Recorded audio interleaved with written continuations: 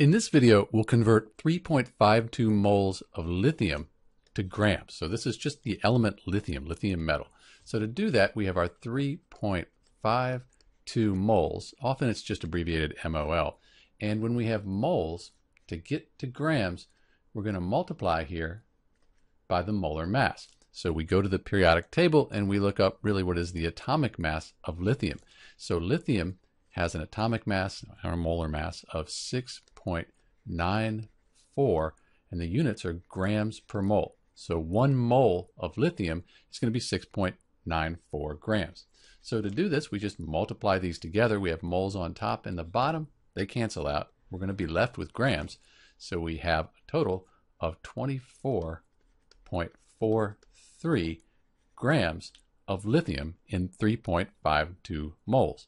So to recap, we took the amount of moles we had and multiplied that by the molar mass of lithium, which we found on the periodic table. Moles canceled out, and we're left with grams.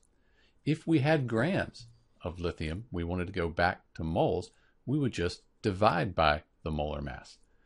This table is helpful because you can see whenever you have moles of a substance, if you're converting to something else like liters or particles, you're always going to multiply to get to that other unit. Same with the grams. If you have moles and you're going to grams, you multiply by that conversion factor.